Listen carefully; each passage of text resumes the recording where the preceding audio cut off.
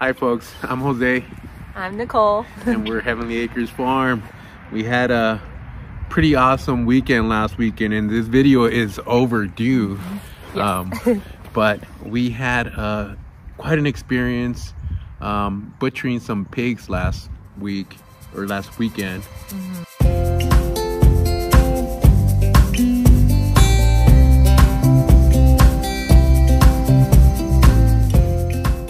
So we heard about this through friends of ours, and it was shared on a local Facebook homesteading group.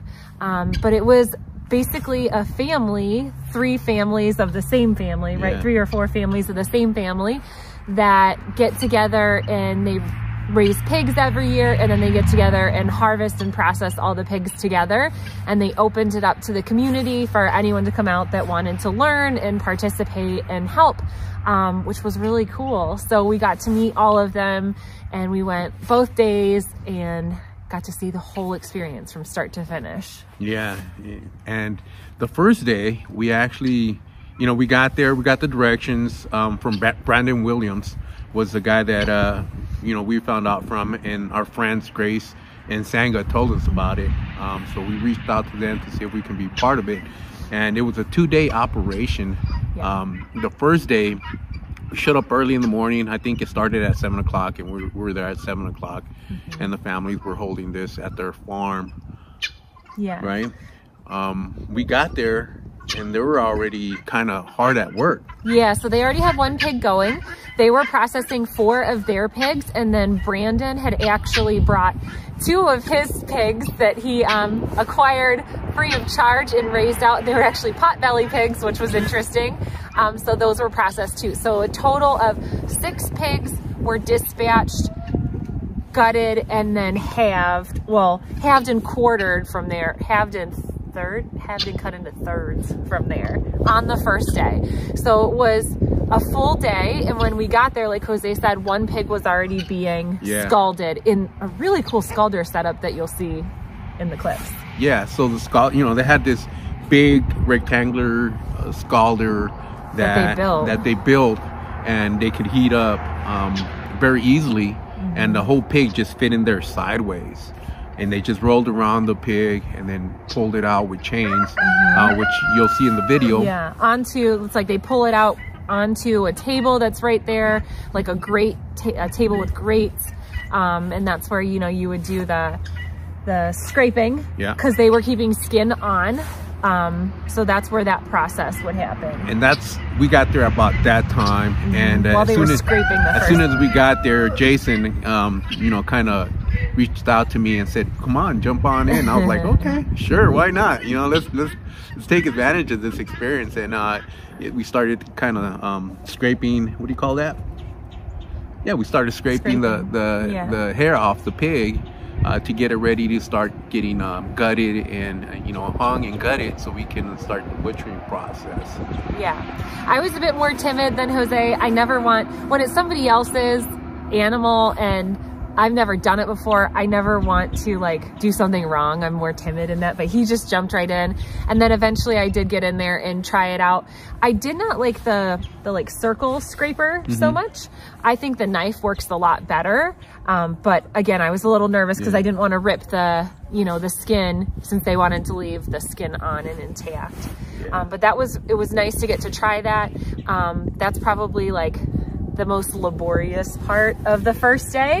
It's the least fun part of butchering the pig. Some people skin them. I like skin, so I think if we ever do this, which we plan to do this, I'd rather go ahead and do the scalding and scraping of the hair. And being YouTubers, we rely on YouTube for a lot of knowledge, and we see a lot of other YouTubers using the scraper. And I think the knife worked pretty easily.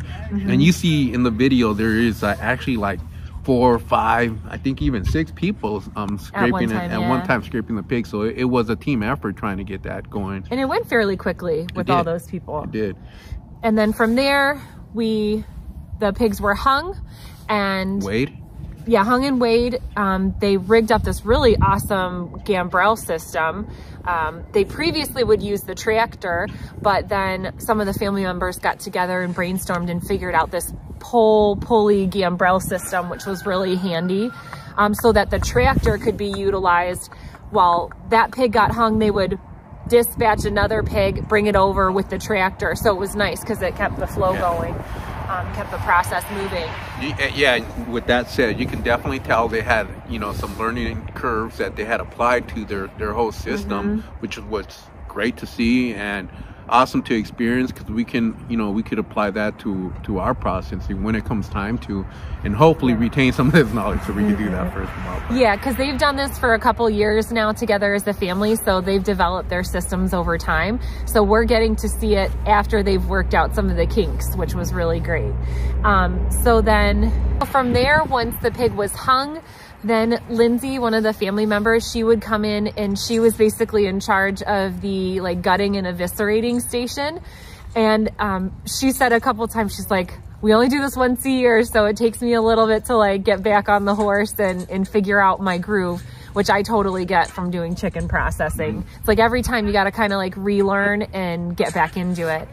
So what you'll see is, you know, the first part is cutting around the anus and really getting that waste tract, both the urinary tract and the fecal tract, tied off or out of the way, so that when you're getting into the main cavity of the pig, none of that is getting in there and tainting it. Some people, like Lindsay, she uses a string method where once she gets the anus detached, she'll tie it off so that nothing can come back out. And then she'll continue down to get that tract out along with the urinary tract and get that separated from the pig. Some people, like Frank, who came later and is a butcher and was a USDA butcher. Yeah, was a USDA butcher. He didn't need to tie off the anus, but I think the tying method is good just for newbies to make sure that we're not getting anything, any kind of backflow. Frank was pretty great. He came in like a ninja. Yeah, Frank came in and was just like slaying it.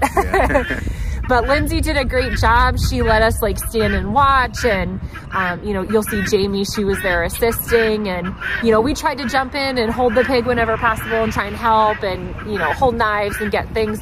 But the first day I didn't feel like we were able to contribute a whole lot, because that it's really just like dispatching, scalding, scraping, and then eviscerating.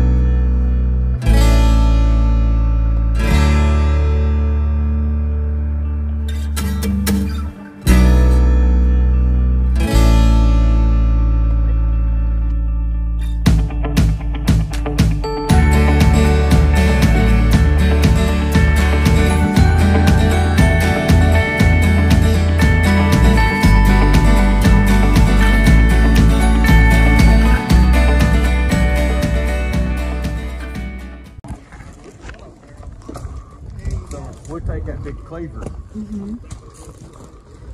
We go right down right down through here, just kind of straight in. Okay.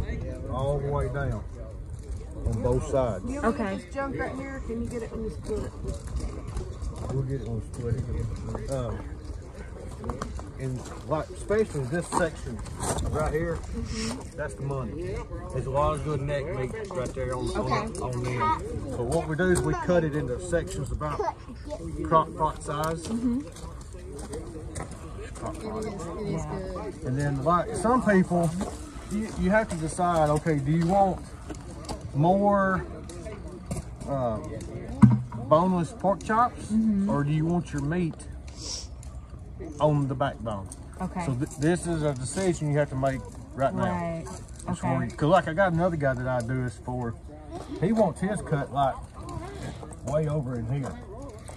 He likes a lot of meat on his backbone. He don't care much about pork chops. Okay. Yeah, so we're pork chops. Yeah, I like mine. Now the backbone, putting that in the crock pot, Yeah. and then it just falls right off. That sounds good.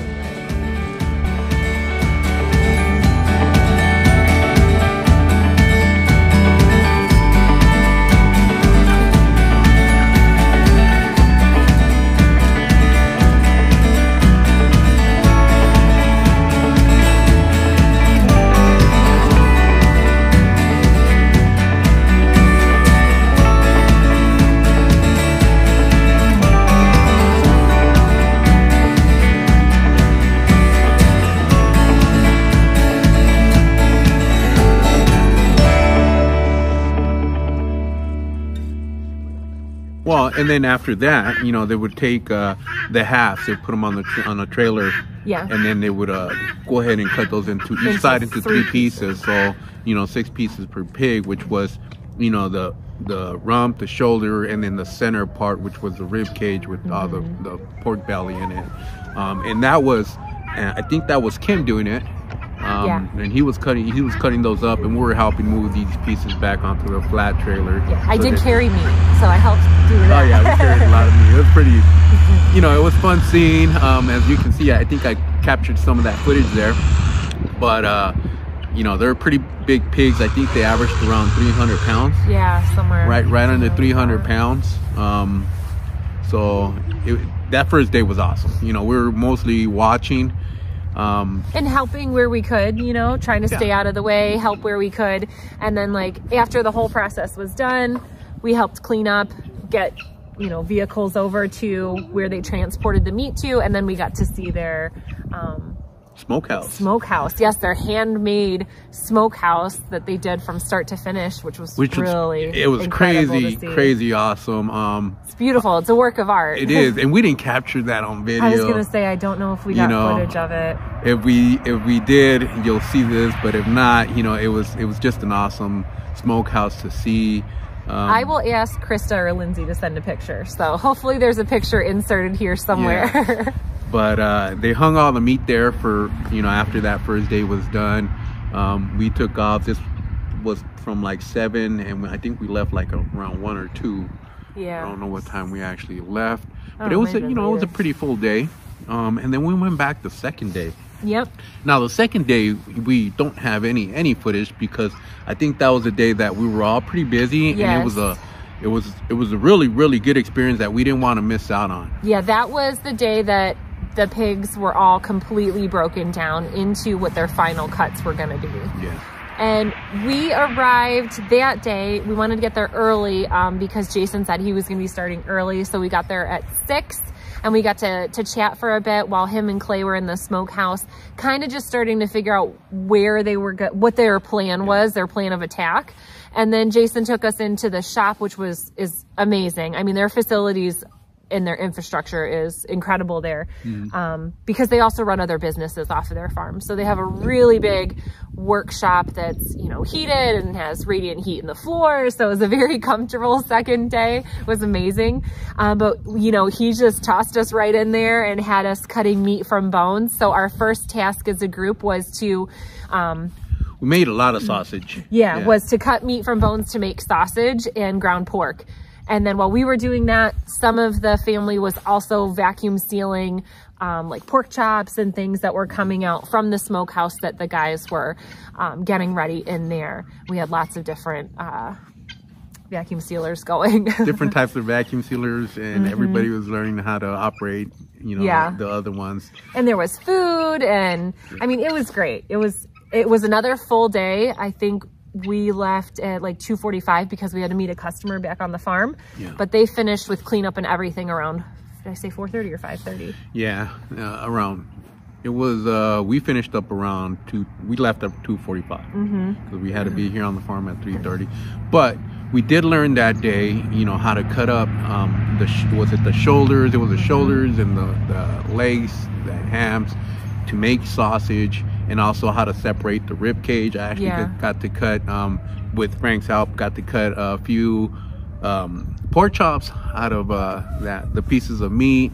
But we learned how to do the ribs, you know, the bacon, how to get the skin off, what to keep for lard, how you want to cut the meat so that you have a good like meat to fat ratio when you're grinding for your ground pork and for sausage, what the process looked like to mix up spices for sausage. Yeah, he gave us a recipe for that. Packaging, as well. I mean, the whole thing, start to finish. We got to see how they run it and what their systems are, which I think is like immensely helpful. They were rendering the lard. Yep. They were prepping for country hams, which they put in their smoker, and how they set that all up to smoke.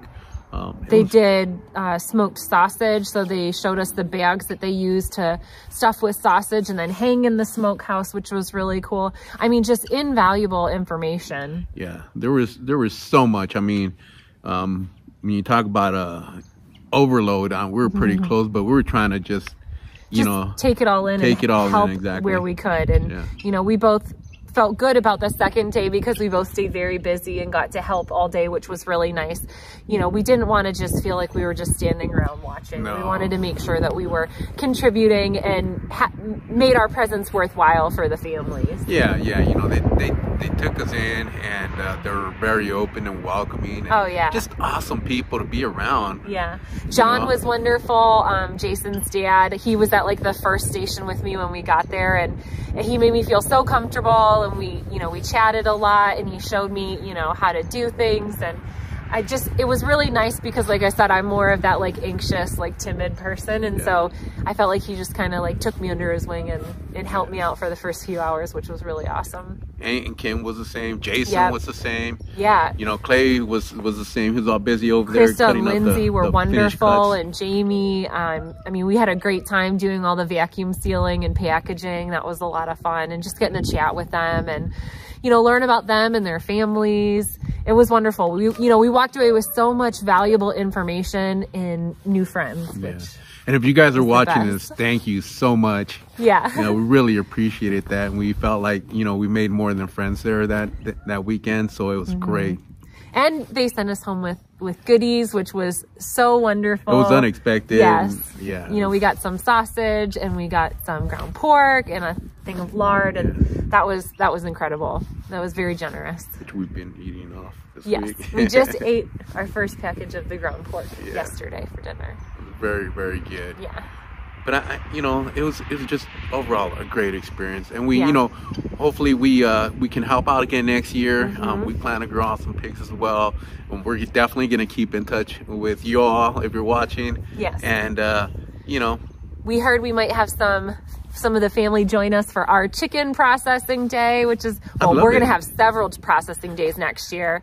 That'll be a whole nother video, but we'd love to have you guys join. And, you know, we want to bring them out to the farm and treat them out here, and, you know, cook some of our food for them and have a good time. Yep. Offer some of our hospitality as well. So, but I think this is where we're going to end the video. But before we end the video, I want to send out another thank you. Make sure everybody is aware that we really appreciate it. Grace, Anga, thank you for, you know, letting us know about this pig processing, and Brandon for, you know, kind of putting them together and sending us the information, and, you know, Jason and Krista, Lindsay and Clay, Jamie, they're Lindsay's daughter Paisley. Everybody, I mean, Kim, Frank.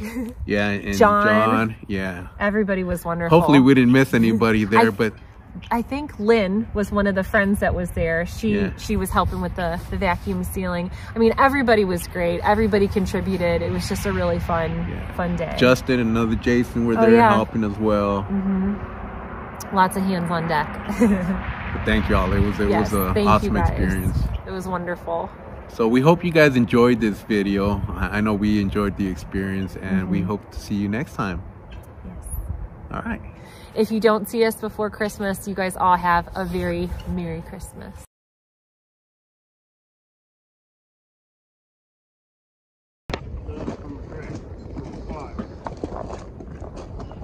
Find your plow? Yeah. All right.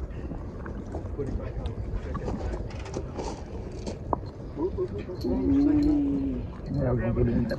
Shoulders. Pull that arms and stuff out. Oh, there we go. There it went.